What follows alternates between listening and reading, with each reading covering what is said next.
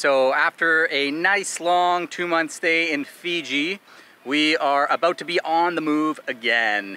But before we get going, there's a lot of stuff we gotta get done.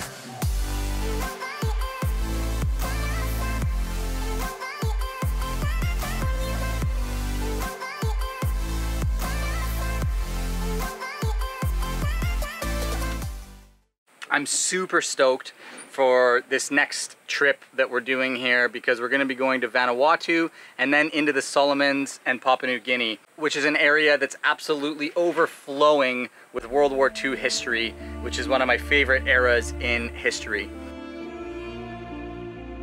Back on December 7th, 1941, when the Japanese bombed Pearl Harbor. Yesterday, December 7th, 1941, a date which will live in infamy. All of a sudden, the Americans took off into the Pacific, and all of these unknown islands where there was literally just coconut plantations and nothing else became massive cities and massive battlegrounds overnight. We're gonna get to go check out a lot of those places, hopefully see some relics that are left over from the war, maybe some burned out tanks. Super excited for it.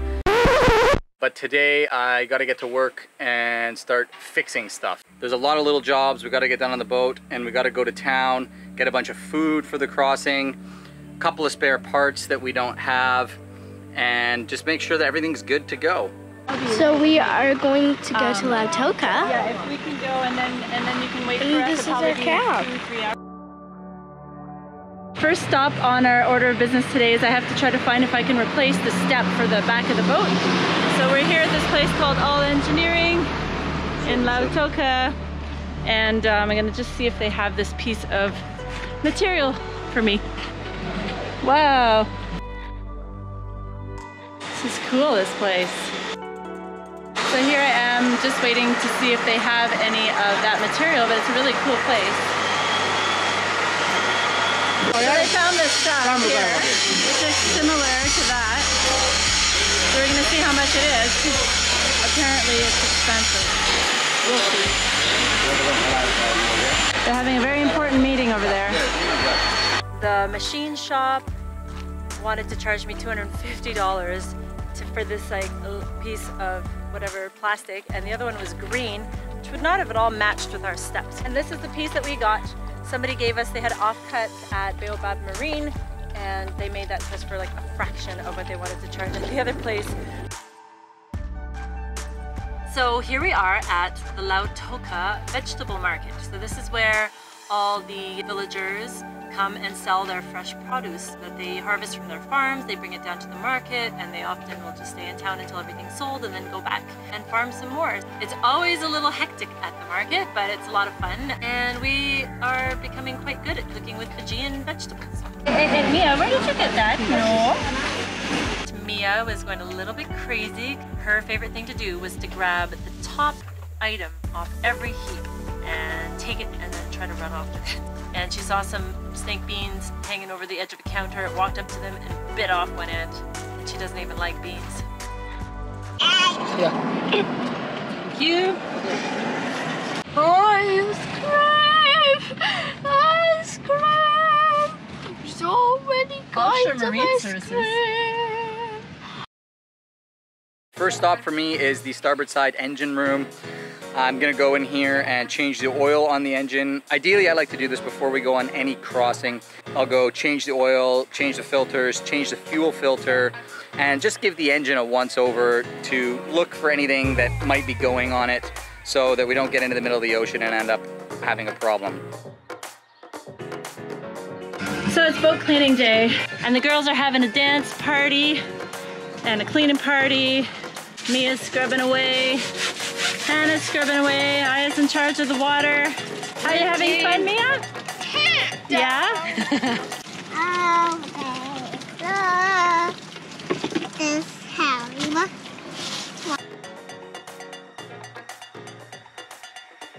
One of the easier items on the list that I'm going to tackle today is the foot switch for the mast winch. So we use this foot switch to raise the mainsail We don't need it to raise the mainsail. It's just a nice luxury to have. It makes raising the mainsail a lot easier. This thing stopped working about a month ago. Rather than buying a new one, I decided to take it apart and see if I could fix it. Basically, that contact sits on top of the rubber housing like that. That rubber housing sits on top of that whole thing like that. So when you press the foot switch, this contact depresses and bridges the connection there, and then the winch starts to operate. And so this stopped working because this contact had basically just slid all the way up here. So whenever you pressed it, it wasn't actually pressing the contacts, and the foot switch wasn't working. So I managed to rip this all apart, break the seals, clean it all up where it's at now. This is the little metal piece that, oh shoot, there's some screws there I don't want to lose. That's the little metal piece that holds the whole thing together like that, with the rubber piece inside of it. And you'll see it when it's all put together. First, I'm going to solder the wires back together, run these through, solder them back to the connections, soldered up, taped up, ready to put them back together, screw them in. Then we're going to take some 5200 and seal the whole thing up and put it back on deck.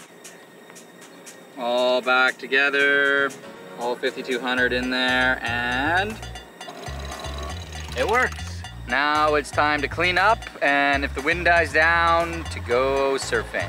Okay, so we're finally out of the marina, and we are sailing off to the Asawas. And we were a little bit longer in the marina than I thought we were gonna be, because I had to put on new solar panels because our solar panels stopped working. So a day and a half of hard work, and we have some new solar panels. I think they look pretty slick, and they work pretty good too. We're getting way more amperage into the boat now. Anywho, we're now off to the Asawas, and we're gonna go to Manta Ray Bay and hopefully go swim with some manta rays. We'll see if that happens. We've got wind, first time we've been sailing in 2 months, so it's pretty sweet. I'm pretty stoked.